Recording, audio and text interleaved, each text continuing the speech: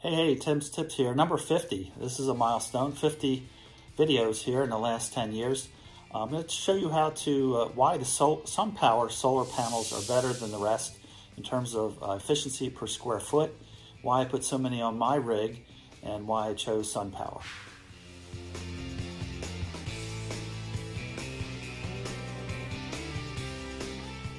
From my other videos, you would have seen that I've eliminated all holes in the roof, except for one small hole for the bathroom vent, but that's very small underneath there. I have no big vents or air conditioners on top. So you might ask, why are the angle brackets on the back of this rig here? I did it for two reasons. One, it's stealthy. It looks like a contractor van with aluminum hanging out, and also I can hang attachments on it, either a shower or an awning in the back.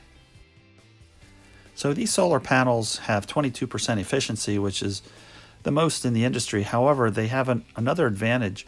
In real world and hot rooftop temperatures, they perform better.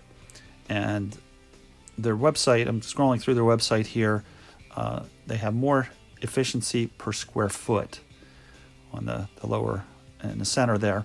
And over the lifetime, in year 1, 45% more power, and in year 25, 81% more power overall, which is so impressive.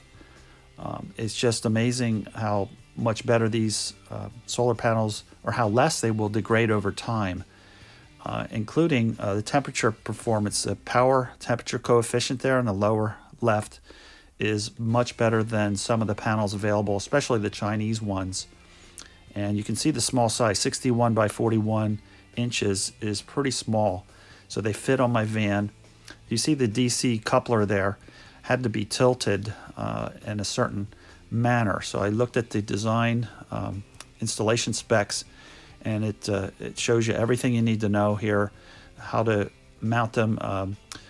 Should be mounted 10 degrees angle to reduce soiling. So I mounted mine on an angle for not only reduce soiling, but to prevent water from entering the junction box, which can be a safety hazard.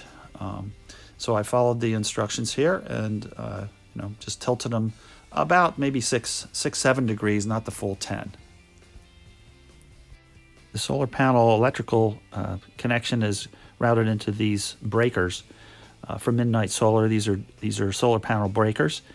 Here's a picture of the panels. There's 4 panels wired in series and parallel to give just over 100 volts to the solar charger. Then it can charge the Tesla Model 3 battery, and then another one panel charges the engine battery.